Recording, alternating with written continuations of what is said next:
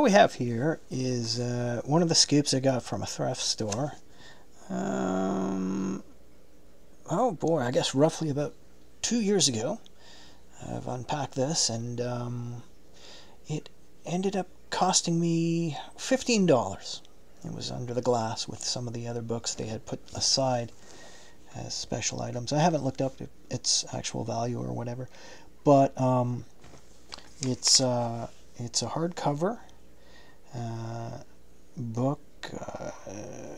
The title is The Story of Edward the Black Prince by M. Jones, with illustrations.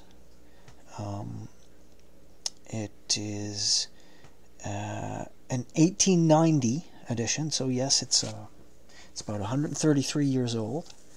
Pretty sturdy shape too. There's an inscription in there with the same date of 1890. Apparently it was a prize given to second prize for some sort of, it says the Horticulture Society of some sort. I don't know if that's an educational institution at that time or some sort of club, but whatever. Someone was awarded second prize with this particular book, and I've looked at the signature too, and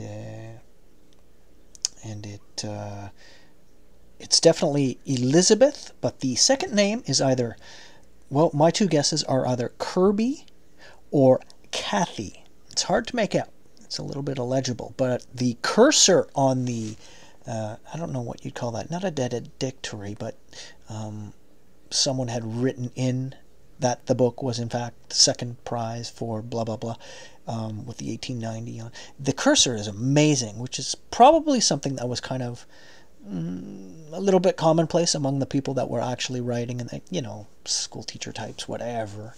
I mean, 1890. But anyway, yeah, it's let's see, T. Nelson and Sons, Paternoster Row. That's both Edinburgh and New York, 1890 edition. And there's a little quote. I don't know who the quote is from or by on that opening title page, and it says, "I'll tell you a tale of a night, my boy." My boy. Sorry, I had to throw that in there. My boy. Anyway, I'll tell you a tale of a night, my boy, the bravest that ever was seen. And that, I guess, would be referring to Edward. Now, the Black Prince. Yeah, so I'm gonna dip into that and read that. I'm gonna show some of the other illustrations as we enter into the preface, as well as the actual dedicatory and title page.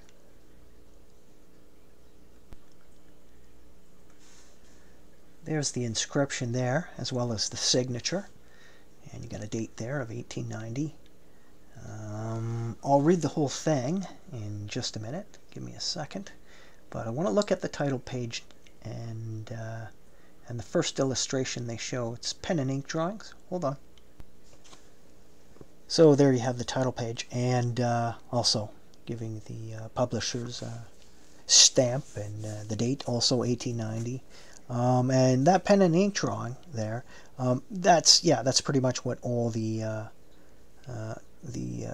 collection of drawings in this book look like. All pen and ink, black and white, whatever. Yeah, I guess we move on to the preface.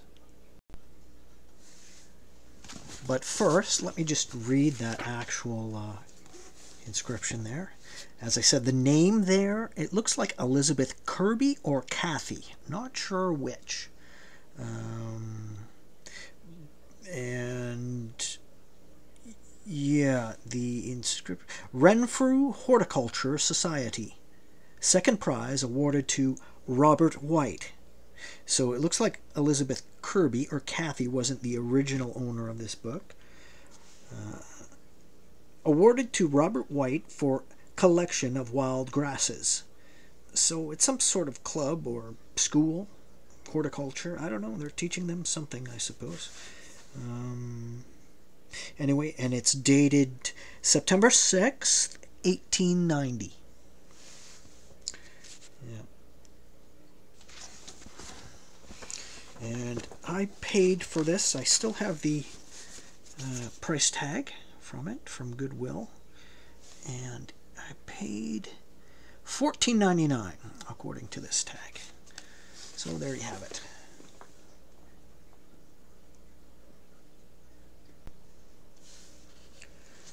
Preface. The wars of Edward III in France are sometimes spoken of as though they were mere wars of aggression. To this view of them I cannot give an unqualified assent. The law of succession, though pretty well ascertained, was not so strictly observed in those days as to prevent all controversy upon the subject. And seeing that, in his peculiar case, others besides Edward himself thought that he had a claim to the crown of France, I am disposed to look upon his French wars as springing from an honest determination on his own part and that of his people, to rectify by force the wrong which, as he conceived, had been done him by the French nobles in assigning the throne to Philip of Valois. I do not affirm that he was in the right, but I do think he had sufficient grounds for supposing himself to be so. The circumstances of the case were undoubtedly such as to leave room for honest difference of opinion about it. Nor do I think that any one of us, who had as colorable a claim to a great estate as had Edward III, to the French crown, would leave any stone unturned in our efforts to get possession of it. Of course, we should not fight. That is the ultimate process of nations. But not a single law court should we leave unvisited, carrying up our appeal step by step until we gained our cause or were barred by the final adverse decision of the highest court of all. As Edward was ultimately barred by the final adverse decision unmistakably expressed by successes in arms of the French nation. Much, however, as men may differ as to the merits of his claim, all must unite in unbounded admiration of the courage, fortitude, judgment, and generosity displayed by our great monarch and his greater son in those marvelous encounters between the few and the many, which have for 5 long centuries made Crécy and Poitiers names of pride throughout England, and the present seems a peculiarly suitable time for recalling in detail the far-off glories of the 2 Edwards, seeing that wars and rumors of wars have since 1854 been almost incessantly around us, and we, the few, as we were on those old battlefields, are sometimes disposed to look anxiously upon the many that, as we apprehend, may be against us.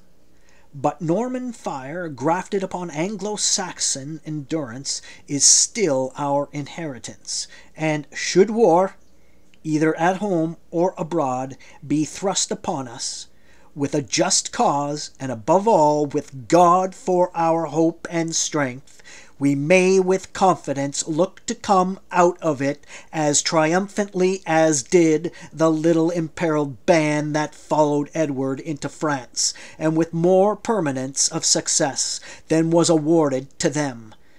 Englishmen still pray as well as fight. M. Jones, London, September 11th, 1863.